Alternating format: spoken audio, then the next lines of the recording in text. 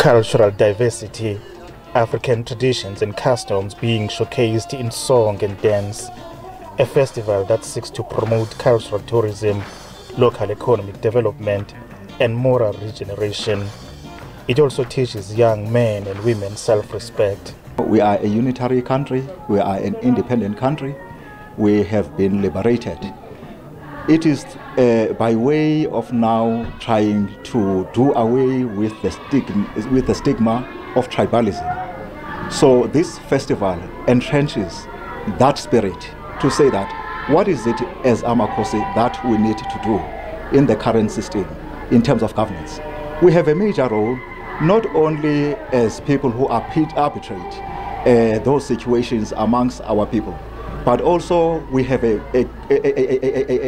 deep-rooted historical role. Different kingdoms say this cultural festival is their pride and joy, and they will continue to preserve it for the future generations.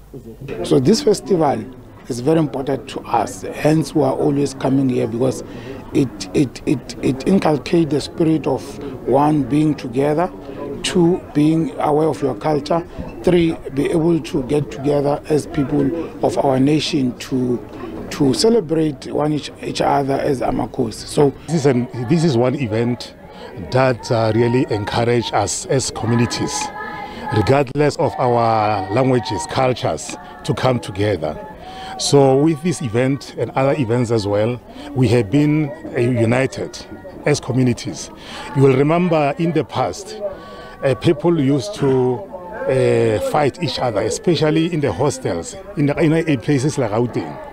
But now, today, since we met for the past 20 years, we have been together. When I'm here at Ntabankulu, I'm like I'm at home.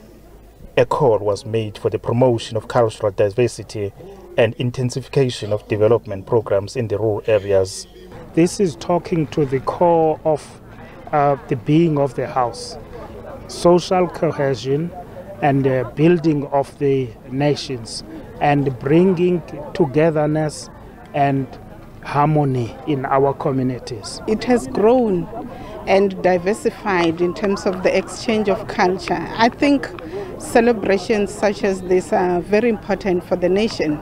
Firstly, for the preservation, protection, and creation of awareness of a celebration of who we are as a people, our cultural identity. The Amambondo Cultural Festival presents the epitome of uniting nations through music, culture, traditions, and beliefs. It will continue for the next 2 days. Nkululeko, Nyembezi, SABC News, at Matshona village in Ntabankulu.